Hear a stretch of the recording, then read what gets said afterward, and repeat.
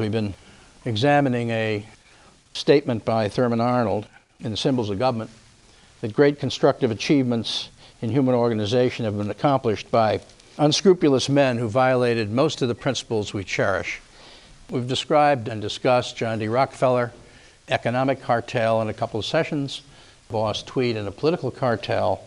We've also been considering Joseph Schumpeter's concept that economic progress in capitalist society means turmoil. Today, we'll be going to the world of finance. High finance in the 19th century, another world of great turmoil. The title of today's talk is Fisk and Gould, Financial Follies in the Gilded Age. I was studying Italian a while ago, preparing for a trip to Italy, when I came across the Italian word for corner. It is l'angolo, not unlike the English word for angle. Now, I'm not an etymologist, but I think it's more than a mere coincidence that the financial angle, known as the corner, became a part of the American entrepreneurial zeitgeist. Our American experience with corners goes back over 300 years to the shrewd 17th century Dutch fur trader Frederick Phillips, founder of a dynasty that eventually came to own most of what is now Westchester County. Phillips built the magnificent Hudson River estate known as Phillipsburg Manor. A number of you may have visited that. And Phillips initially earned his money the hard way, the old-fashioned way. He married a wealthy widow. But the young Phillips used part of her fortune as seed money to finance a bold venture up the Hudson and into Indian Territory to trade guns and other implements for furs. Well, the young Frederick soon discovered that the Indians valued certain bright, shiny beads derived from clamshells, which they crafted into necklaces and wore as symbols of wealth. They called them wampum. The more wampum one wore around one's neck, the more powerful one was. Resultantly, wampum, like money or gold, had become a convenient medium of exchange. So the crafty Phillips concocted a plan. He went out to buy up all the wampum he could lay his hands on, retire it from circulation by stowing it in large hogshead barrels in his basement. Well, things eventually got to the point where the Indians just couldn't or wouldn't produce the stuff faster than Phillips would remove it from circulation. The result was that Phillips pulled off the first known corner on the North American continent. Unbelievably, Phillips had cornered the wampum market. As a result, no one could buy Indian furs without coming to Phillips, and he now single-handedly controlled the price of fur. The early settlers and the Indians never knew what hit them. Long before the advent of the central bank, long before Federal Reserve Board and the coming of the Greenspans and the Bernankes, Frederick Phillips, a young Dutch carpenter, had appointed himself controller of the currency and the Federal Reserve Board chairman combined, and he reigned supreme for decades and amassed a fortune which is intact to this day. Well, following this matchless American entrepreneurial tradition, two 19th century scoundrels named James Fisk Jr. and Jay Gould set out to play the corner angle in 1868 and 1869. The resultant panics nearly toppled an administration, and our monetary system along with it. But unfortunately, their antics in 1869 in particular would ultimately have more far-reaching and sinister effects on our rural populace. This is the story. First, a word about the phenomenon of the corner. Obviously, the object of a corner is to control all there is of a particular item, such as a commodity, so that whoever needs the item must come to you. And since the potential buyer can't get it elsewhere, you have free rein over the price. This power becomes particularly draconian when it's utilized in connection with an event known as the short sale. A short seller simply sells something he doesn't own by borrowing it, with the expectation the price will drop, and then he'll buy it back cheaper, return the borrowed item, keep the profit. All is well for the bear or the short seller, unless the price rises, but if it does, there's an old Wall Street adage about the consequence coined by the renegade 19th century trader known as Old Daniel Drew. Quote, "Him that sells what isn't his'n must buy it back or go to prison." Clearly, anyone who has cornered a market is in a position to squeeze bears unmercifully, particularly if the bears have borrowed heavily on the way in. But to corner the market in products held in bulk by the United States government, such as currency or gold, one must know the policy of the government, or perhaps have a direct line into the Treasury, as sales or purchases by the U.S. Treasury can drive markets in such commodities. And so to the infamous currency and gold corners of Jim Fisk and Jay Gould. Who were these guys? Jay Gould emerged from a poverty-ridden dairy farm in upstate New York in the mid-1800s. His mother, unfortunately, died when he was only 5. And Gould was raised by a frustrated, dysfunctional father who would lock poor Jay in the cellar for days at a time. Gould learned to survive this depraved background by cheating. Dollars count, nothing else. How you get them doesn't matter. Loyalty is a virtue only so long as it serves your purpose. In short, Gould was the quintessential unscrupulous Thurman Arnold brigand. With this mindset, Jay Gould arrived in New York City in 1858 to seek his fortune as a stockbroker.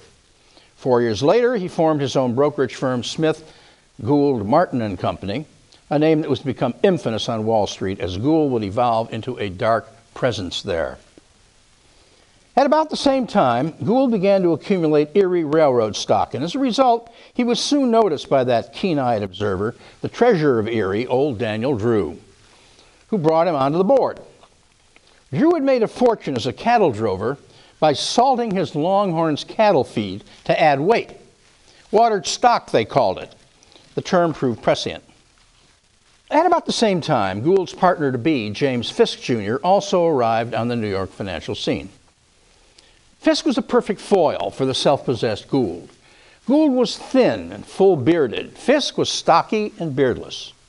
He wore a finely waxed mustache. Gould was silent and secretive to a fault. Fisk was in your face, boisterous. Gould was a quiet family man. Fisk was a notorious womanizer. His extramarital affair with a gal by the name of Josie Mansfield, regarded by New York society as a scarlet woman, was the most talked about open secret of the decade. Gould dressed conservatively. Fisk preferred nothing more than to parade around dressed as an army colonel or a steamship commander. Of course, he was neither.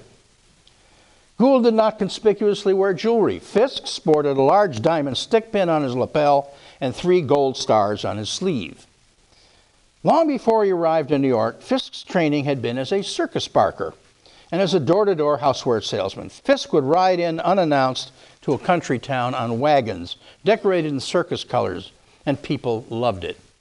He had learned to survive in the hostile, no-holds-barred world of the eastern frontier. Eventually, Fisk was spotted by Jordan Marsh department store executives, Boston, who tapped him as a sales agent. He thrived in that capacity, but no more so than during the Civil War. Fisk, just like John D. Rockefeller, bought his way out of the Union Army by payment of the obligatory $300. But unlike Rockefeller, Fisk spent the rest of the war performing his patriotic duty by buying black market Confederate cotton and delivering it to Jordan Marsh to be made into uniforms for the Union Army. Well, old Daniel Drew latched on to Fisk at about the time he tapped Gould, and with the two of them in-house, he proceeded to launch an attack on the most formidable financial figure of the time, Commodore Cornelius Vanderbilt. Vanderbilt at the time controlled the New York Central system. The Erie Railroad was all that stood between the Commodore and total control of all lines west of Buffalo. Vanderbilt had been accumulating Erie shares. There seemed to be no way to stop him from gaining controlling interest. Drew's 2 neophytes, Fisk and Gould, utterly unhampered by Wall Street precedent or protocol, soon discovered one. It was a printing press. They would water Erie stock just as their mentor Drew had watered his Longhorns. They concocted a scheme to issue $10 million of debentures convertible into Erie common stock, ostensibly to finance the purchase of new rails and equipment. The entire stock issue was cranked out over a weekend on their private printing press. The net effect, of course, was to flood the market with bogus Erie shares and to feed them to the rapacious Commodore Vanderbilt. H.W. Brands, in a book called The Money Man, quotes Fisk, "If this printing press doesn't break down, I'll be damned if I don't give the old hog all he wants." Well, as the market opened on Monday morning, out of the livid Commodore's command center came the defiant order, quote, "Buy all the stock the sons of bitches can sell." They think they can pick my pocket, do they? Well, by God, I'll show them there's such a thing as law in this state. He was wrong. The Commodore, a notorious briber of both judges and legislators, reportedly spent $8 to $10 million purchasing Erie shares. But the printing press just kept rolling them out. Then suddenly the price plummeted as supply outran demand, but the control of the board remained just where it had been, as the more that Vanderbilt bought, the more the total outstanding became. By the time Vanderbilt finally caught on and bought New York State Supreme Court Judge George Barnard, a Tweed judge for hire, to issue an injunction and to impound the printing press, Fisk and Gould had taken the Commodore for $8 million, and they had complete control of the Erie board and of the Erie books and records. After a hasty celebration downtown at Delmonico's restaurant, the duo took off by rowboat for New Jersey, with the Erie books and records safely tucked under their arms and just ahead of the Barnard sheriff. They simply set up the Erie office in New Jersey. New Jersey authorities, hoping to garner some of the business that the Erie headquarters could generate, welcomed them with open arms, even supplied bodyguard protection. They needed it to fend off Vanderbilt's toughs, who soon surfaced across the river in New Jersey, but were physically rebuffed. It was the financial world of the Wild West, no holds barred, and old Daniel's two wunderkinds of Erie, though just over 30 years of age, had just taken on the King Kong of the railroad industry, and they were still very much on their feet. Wall Street watched in wonder and admiration. Well, the battle now shifted to the legislature in Albany, that august body once characterized by George Templeton Strong as the Sanhedrin of rascality, and by Ambrose Pierce in the Devil's Dictionary, is that body of elderly gentlemen charged with high duties and misdemeanors. Boss Tweed, a past master at this game, was at the time aligned with Vanderbilt. Tweed and Gould each arrived in Albany carrying large bags containing over $1 million in currency. The battle was over opposing legislation to legitimize or invalidate the bogus shares of Erie. Tweed ran short of cash. Vanderbilt sent bags full of cash reinforcements by messenger. Gould deftly intercepted the messenger and paid him $70,000 to disappear. When he promptly did, the Commodore finally threw up his hands. He'd had enough. It never pays to kick a skunk, exclaimed perhaps the most redolent predator on the street. Call off the bribes. A pall now fell over the Albany legislators. If you had sold the entire New York State legislature short, in the words of the famous sportscaster Warner Wolf, if you'd sold them short the day before, you won. Only 24 hours earlier, the honorable representatives in Albany were licking their chops as the price per vote had spiraled over $1,000, about $20,000 in today's money. Now they were lucky to pick up a mere $100 per vote, and the price was dropping by the hour. But something more significant had happened here. During the fight, Jim Fisk had won over Boss Tweed, who suddenly realized that in Fisk, he had finally met his match in corrupting politicians and gaming the system. Fisk and Tweed were to become soulmates, and Tweed's control of the courts would not only prove invaluable to Fisk and Gould in a financial sense, it would undoubtedly save their lives. Well, old Daniel Drew had switched sides, not an uncommon phenomenon with old Daniel Drew. And he joined the Commodore in the middle of the fight. It wouldn't be the last time. Lawsuits and legislation followed in rapid-fire succession amidst accusations and counter-accusations of fraud as the fate of Erie was mired in the massive confusion. When the smoke finally cleared, Fisk and Gould were in control of the Erie, but they had paid Vanderbilt $4,750,000 for half of the tainted printing press shares he had been swindled into purchasing. Altogether, Drew and various others who had banded together with him escaped with $9 million. All of it Erie's money. Of course, the Erie shareholders were still in the dark as to what was happening. They had no clue. The two 31-year-old railroad magnates, Jay Gould, Jim Fisk, now controlled a railroad. But it was out of money, and it had needs. Their first move was to appoint Boss Tweed to the board, thus securing the cooperation of the New York judiciary, which Tweed carried in his hip pocket. Remember, there was that 3-year period 69 to 71, during which Tweed very, very powerful. The judiciary would prove to be a defining chess piece in the game yet to be played. Since the railroad was in desperate financial straits, the wily Vanderbilt figured he'd soon pick it up by raiding the stock as it fell in price, and finally realized his fondest ambition of eliminating all rail competition from New York to the west. He underestimated young Fisk and Gould and their newfound ally, Boss Tweed. To rectify Erie's desperate financial plight, the twosome cooked up their first financial corner.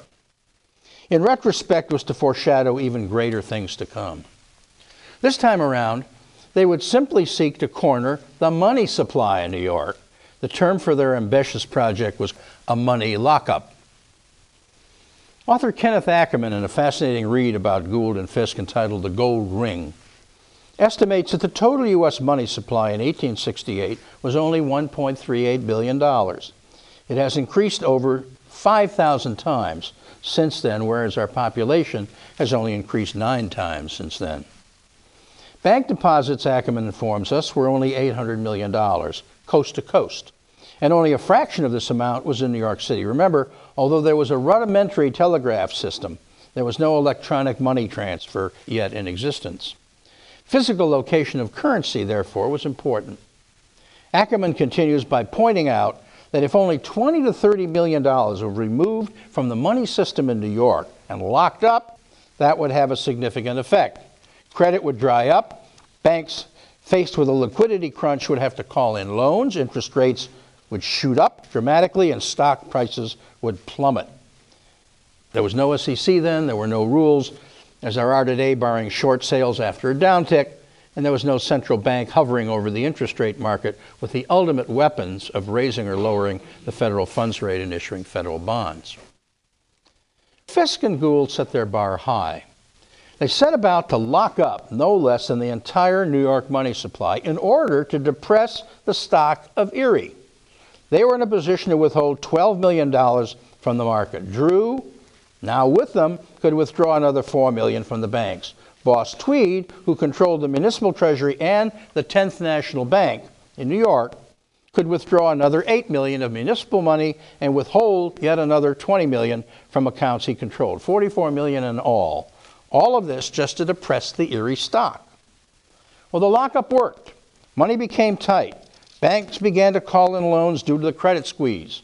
Rumors of watered Erie stock began to leak out. The price of Erie shares dropped from 48 to 40. When he was questioned about the rumors, Gould readily admitted that the Erie had issued additional stock and even hinted that the Erie might soon have to default on its commercial paper. The news hit Wall Street with a thud. Erie dropped to 38, and when news then leaked out that a group of speculators had tied up perhaps as much as $10 to $15 million in currency, panic began to pervade the market. Bond prices, commodity prices, stock prices all began a dramatic drop in tandem. Interest rates skyrocketed as the banks had precious little money left to lend out. The real scramble to sell was on, and investors now rushed like lemmings to the sea to unload stock and hurtle themselves over a financial cliff. Finally, the U.S. government was becoming concerned. The cold weather was almost on us. With wheat prices weakening, how could the farmers survive the winter? So the government acted. The New York Sub-Treasury spread the word it was prepared to release $50 million into the market. The mere threat of it was enough. Fisk and Gould heard the expected thunder from Washington, and they turned on a dime.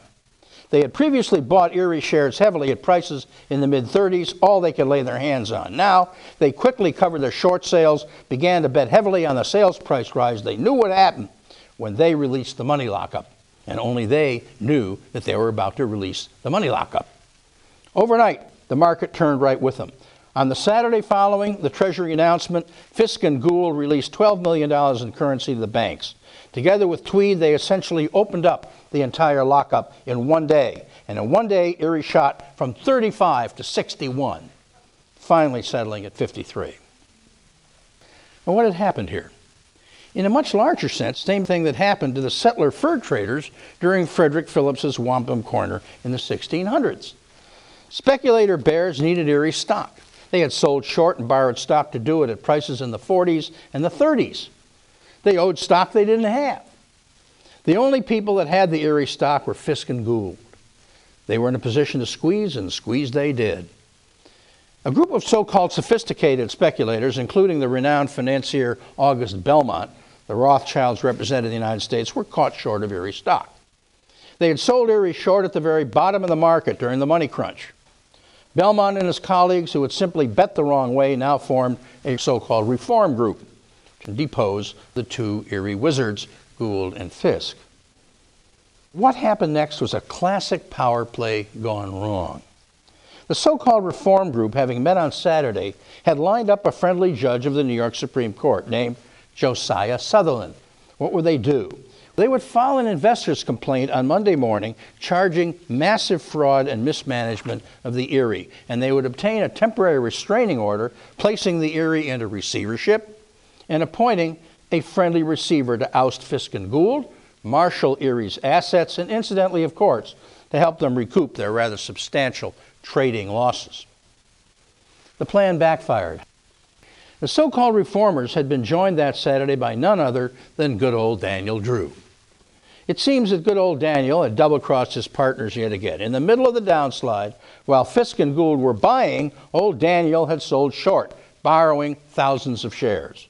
But this time, old Daniel was caught short when the momentum suddenly swung back precipitously overnight with the Fisk, Gould, and Tweed money release following right on the heels of the sub-treasury threat. Daniel was not on the inside of that.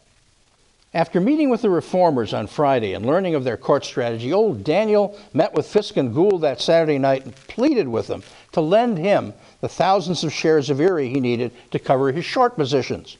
They refused, but in the process, Drew let slip that Fisk and Gould were about to lose control of the railroad by court-appointed receivership that Monday morning anyway. Fortunately for the young duo, Tweed had Judge George Barnard of the New York Supreme Court in his stable. Judge Barnard was an early riser, whereas the Honorable Josiah Sutherland was not. By the time Sutherland sauntered sleepily into his chambers on Monday morning to be met by the contingent of Belmont's reform group, lawyers with petitions, the early bird Judge Barnard had beaten them to the punch and had already issued an order placing the Erie in receivership. Barnard, of course, had appointed the eminently qualified Jay Gould as receiver and the equally worthy comptroller, James Fisk, as bondsman. Tweed, of course, was responsible for electing the Honorable George Barnard to the bench. When Tweed was once asked about Barnard's qualifications for the vaunted post of Supreme Court judge, he is alleged to have said, quote, "George knows about as much about the law as a yellow dog," end quote, which is about all he had to know, as attorney Jay Sherman had produced an appeal-proof set of papers over the weekend, which Barnard could simply sign, and they were first. George Barnard, the best judge that money could buy, now issued yet another enlightened edict from the bench. He ordered the Erie receiver to buy back all 200,000 shares of Erie stock at market. By that time, $100 per share. All of the Erie shares that had been gobbled up by Fisk and Gould at bargain basement prices during the money lockup and during the panic that followed the lockup were now sold back to the Erie, by court order no less, at an enormous profit. Was it any wonder that a chastened old Daniel Drew exclaimed of his erstwhile young protege Gould, quote, "His touch is death." It was the Erie of the Wild West. We've all seen the movies since we were kids. Indians raided settlers, outlaws raided trains, hard-drinking, hard-cussing cowboys raided farmers, and raided each other's horses and cattle, for that matter. It was the age of deputy sheriffs and frontier justice, of Billy the Kid and Custer and Geronimo, and shootouts at the OK Corral. At least that's what we see a lot of on screen and television.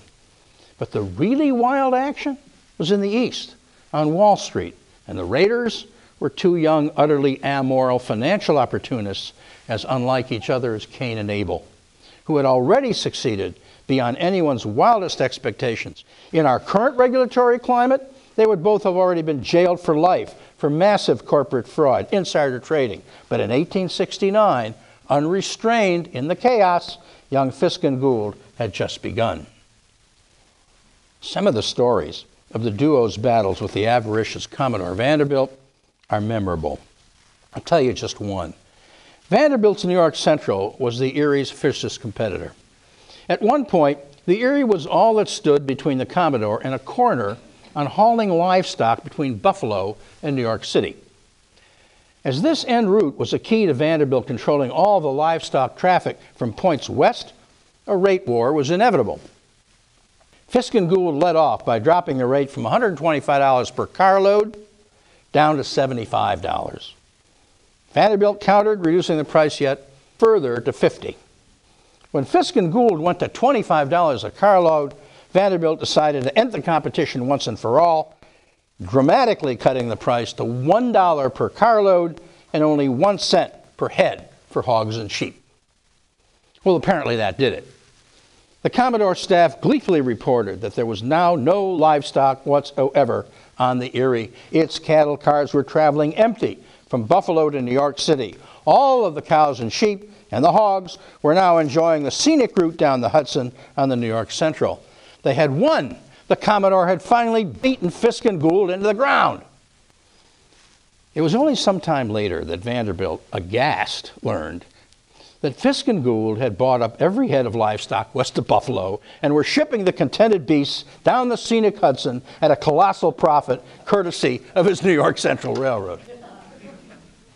Which brings us to the most devastating of the Fisk-Gould corner attempts, the attempt to corner gold. Out of necessity, Abraham Lincoln had detached the country from the gold standard during the Civil War, and he had made the greenback an acceptable form of currency, but only on these shores. Purchases from abroad still required gold. Sales abroad were settled in gold. Gold payments from foreign buyers across the ocean, however, took time to get here.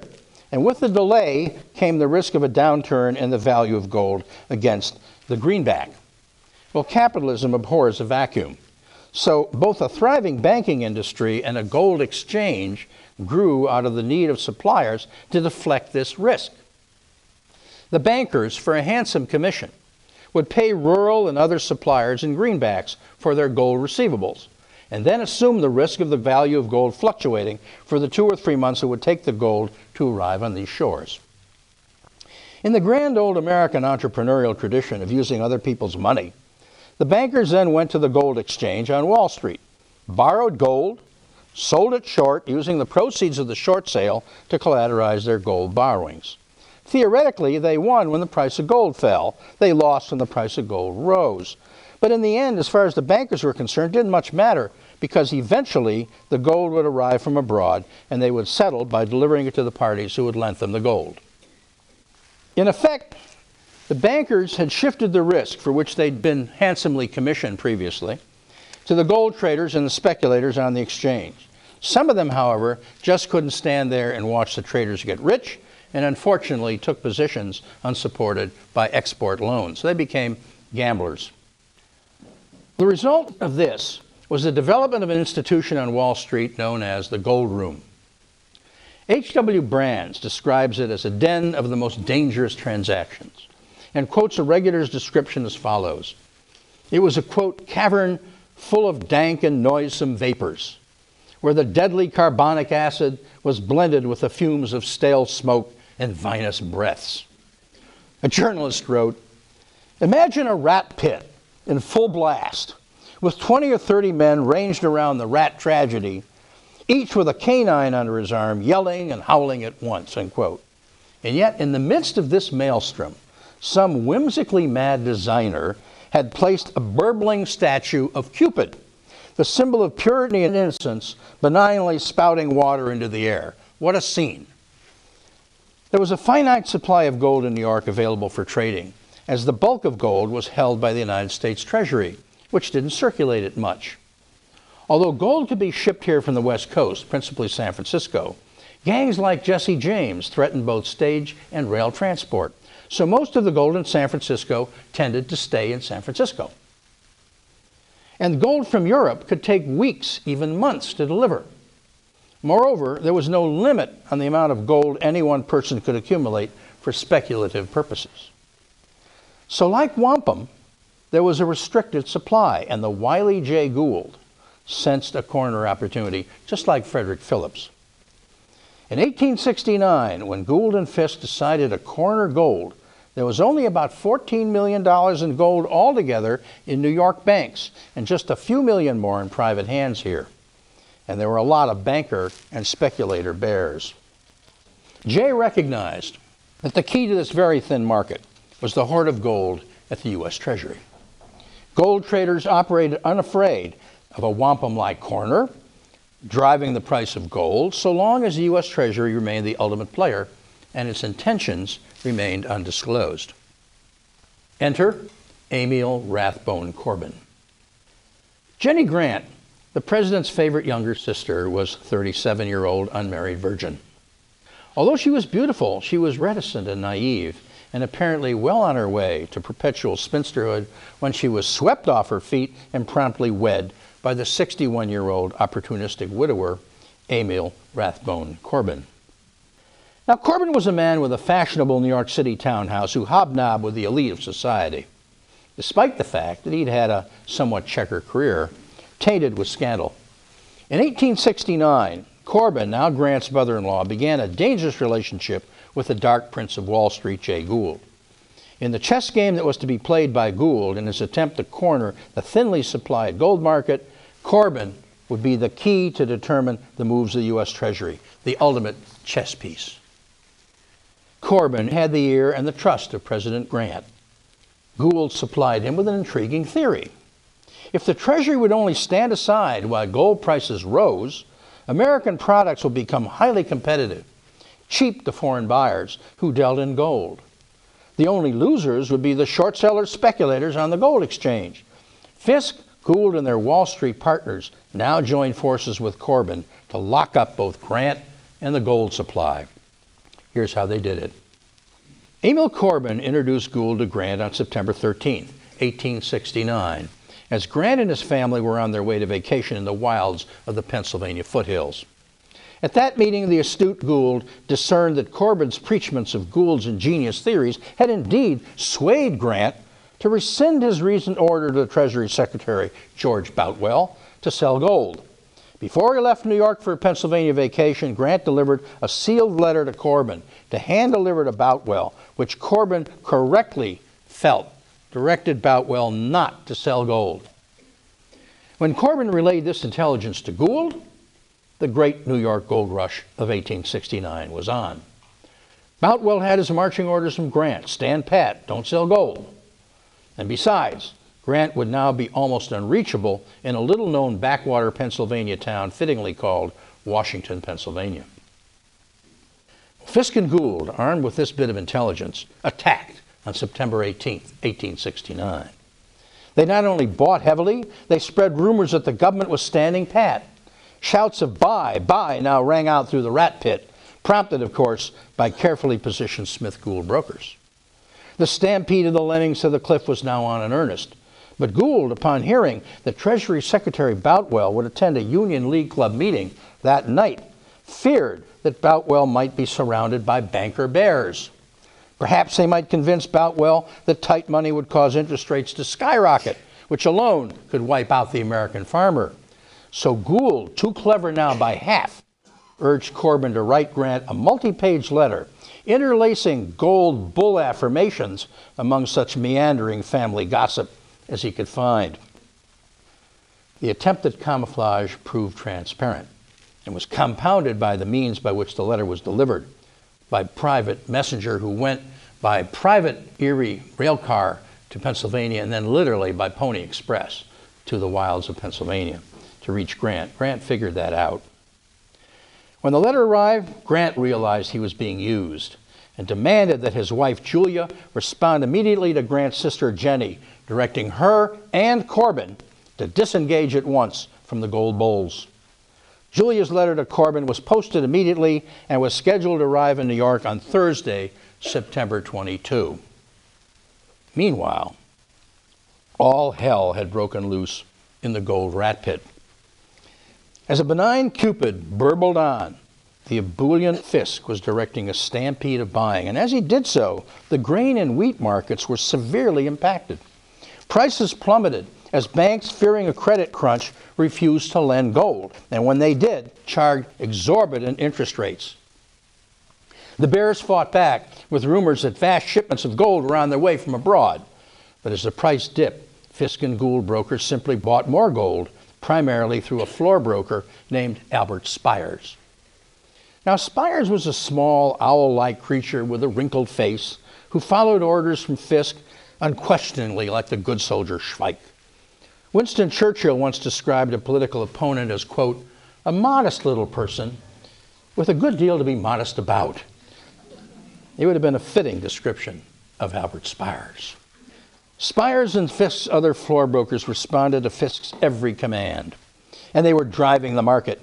Fisk and Gould were already loaning out the very same gold they were buying, just as Gould had planned. And the battle of false rumors of the bears, Fisk and Gould floated equally false rumors of their own. Fictitious crises were manufactured on the spot. Spanish men of war were already sailing into New York Harbor. Attacks were imminent. The produce exchange brokers, both indignant and at the same time scared, now joined the bankers in a chorus of protest. But Julia's letter had not yet arrived. The U.S. Treasury, its hands tied by Grant's first letter, stood by in silence. The Fisk and Gould gold ring had power. They had backing them up the entire treasury of the Erie Railroad and of Tweed's 10th National Bank, which had invested much of the New York City Treasury money. Now hanging over the market like the sword of Damocles was the fact that the Fisk and Gould gold ring could now simply hold their gold and cause a rout since the supply was rapidly dwindling.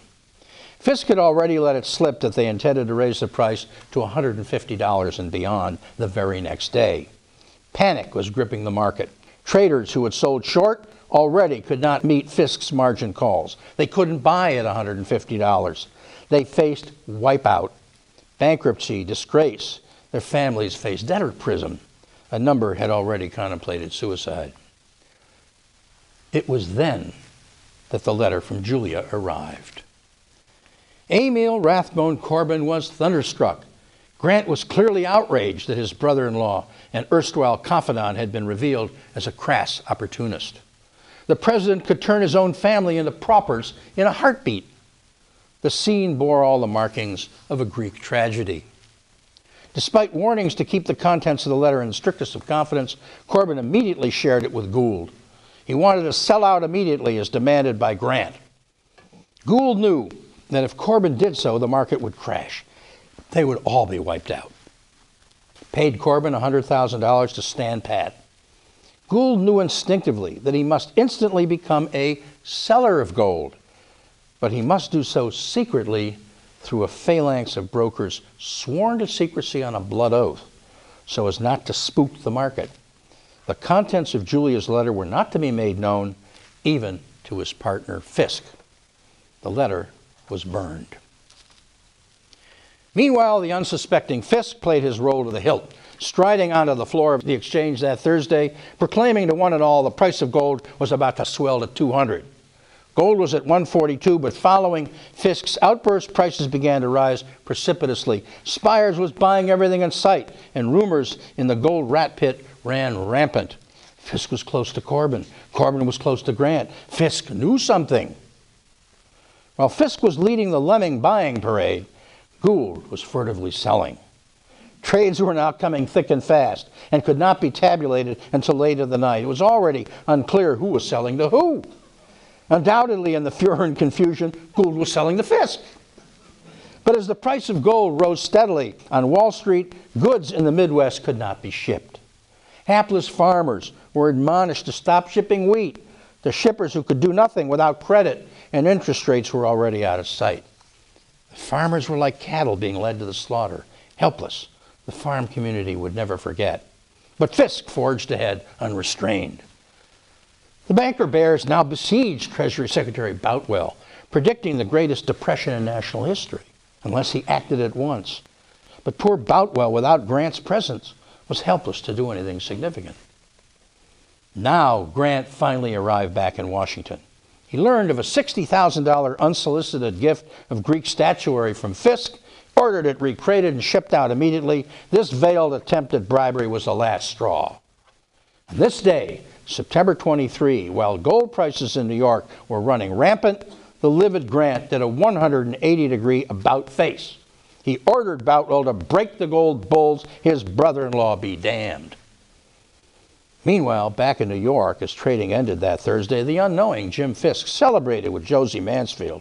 He was now master of the universe, virtually calling the shots on the price of gold. The gold corner had worked, and the giddy Fisk could drive the price as high as he wished. Fisk was unaware that Gould's buying would save them both from disaster on the next day, September 24th, 1869, Black Friday. Gould already held the right to call an estimated 6 times the amount of gold certificates in the entire city of New York, and no one could sell short without coming to Fisk to borrow gold. Friday, September 24th, 1869, Black Friday, was to be Fisk's day in the sun. When he arrived at his temporary trading office on the street, immaculately turned out, gold was already selling at $145. Fisk now set Spires loose, and the wizened old owl immediately bid the price up to $150, just as Fisk had openly predicted the day before. Trades now came so thick and fast that the quill pens of the gold exchange couldn't catch up. They hadn't even finished tabulating yesterday's trades. Deals would have to settle on the street outside. At 11 a.m., Spires bid the price up to $155. Most traders now faced the unthinkable. They were unable to meet Fisk's margin calls. They were already technically insolvent. Their families were ruined. Now, Grant finally ordered Boutwell to sell $5 million in Treasury gold and to buy bonds, an unmistakable signal that the Treasury was entering the game. Spires, unaware of Grant's move and out of contact with Fisk, followed his marching orders and bid the gold price to $162. James Brown, the charismatic leader of the banker bears, had had enough. He accepted Spires' offer and sold his gold to Spires at $162. Traders gasped. But then Boutwell's bombshell hit the market. Pandemonium reigned. The price of gold plummeted. The lemming bears charged after the announcement, yelling their sell orders at poor Spires, who was so totally disoriented that he just stood there in the middle of the floor, pathetically offering to pay $162 when the price had already plunged to $135. Many were afraid the old barn owl had taken leave of his senses. They refused to deal with him.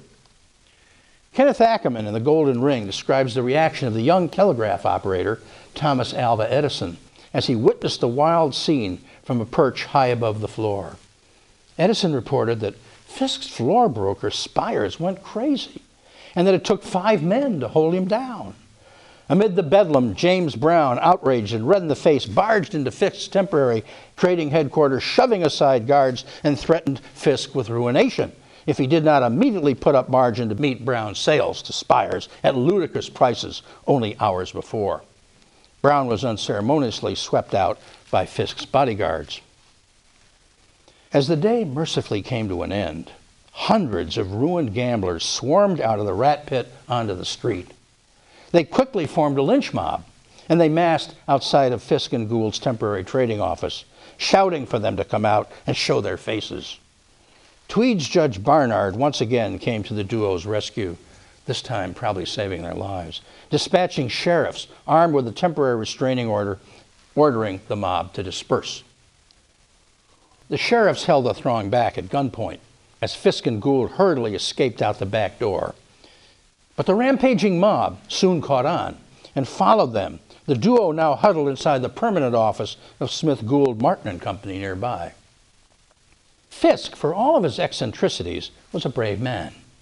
He appeared outside. He wanted to speak to the mob, to calm them. He was immediately bashed in the face. Bloodied, he retreated inside. Very late that night, when the mob finally dispersed, Fisk and Gould finally escaped to their eerie offices in the Opera House uptown and barricaded themselves in with armed guards. It was there that Gould revealed to a shocked but relieved Fisk that he had been selling all along since reading Jenny Grant's letter. One thing was clear.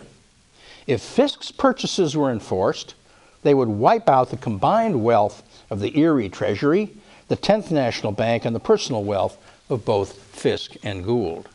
Their only salvation could come from disavowing Fisk's purchases and enforcing Gould's sales. And that, remarkably, is precisely what these two got away with. The Gold Exchange Bank, a clearinghouse for the gold exchange, was in deep trouble. By its charter, it had to stand good for all transactions on the gold exchange, but the reserves it held after the smoke cleared were woefully inadequate, and it had not yet received an accounting from the exchange. In frustration, the bank began to approximate balances and had already paid out amounts in error. The erroneous payments were not recoverable. Multiple litigations were instituted. Fisk had disavowed all of Spire's trades on his behalf. If Fisk defaulted, the Gold Exchange Bank could not survive. Once again, Gould turned to the courts to bail them out, and once again, Tweed responded, but this time with Justice Albert Cardozo. The name Cardozo is one greatly honored among constitutional lawyers and legal scholars alike.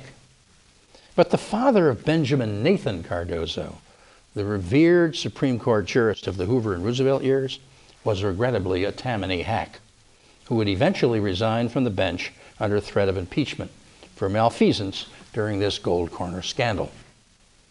On Monday morning, Judge Albert Cardozo issued an order placing the Gold Exchange Bank in receivership and appointing one Augustus Brown, a Tweed crony, as receiver. Brown, on opening the bank's vaults, found only $500,000 in gold. When the news hit the street, panic again ensued, driving margin interest rates up to 5% a day, over 1,000% a year. Business came to a grinding halt. Wall Street was in shock, and the business community on Main Street was frozen in its tracks. Needless to say, the farm community was wounded worst of all. Well, how did this all end? Lockwood and Company, a fixture on the street comparable to Merrill Lynch today or Goldman Sachs, announced its failure. Lockwood had a large stake in the Lakeshore Railroad, which Commodore Vanderbilt prized very highly. Every potential suitor for the Lakeshore was already insolvent, and borrowing at these rates was almost out of the question for anybody.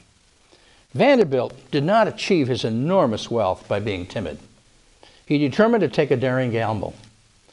He sold off stock assets and then persuaded the Baring brothers of London to lend him sufficient funds against railroad stock collateral to buy the Lakeshore. The deal not only enriched Vanderbilt, but it had the effect of jump-starting the entire market. But Friday, September 24th, 1869, would forevermore be referred to as Black Friday. As for the Gold Exchange Bank, after a siege of suits and countersuits, the bank wound up settling the infamous Black Friday trades at 25 cents on the dollar. But by that time, most brokers had acted on their own, settled informally in order to continue in business. The outlandish Fisk trades through Spires were all set aside by the clearinghouse under the tainted supervision of Tweed judges. Gould's brokers, on the other hand, were compensated in full for their sales, all of which were honored by the clearinghouse.